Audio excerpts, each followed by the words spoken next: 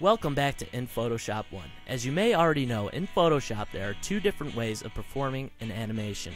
One could either make their animation via the timeline or frames, depending on the task at hand in which they prefer. So far, I have only shown you how to use the timeline to make an animation. However, like I said, you can also make your animation using frames. Start your animation by creating what it is you would like to animate at its starting position. Click the New Frame button and position your animation where you wish it to be at the end of its motion.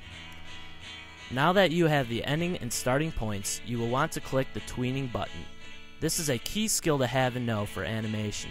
You will be given a few options to pick from a pop-up window, then your frames will be added between your starting and ending points.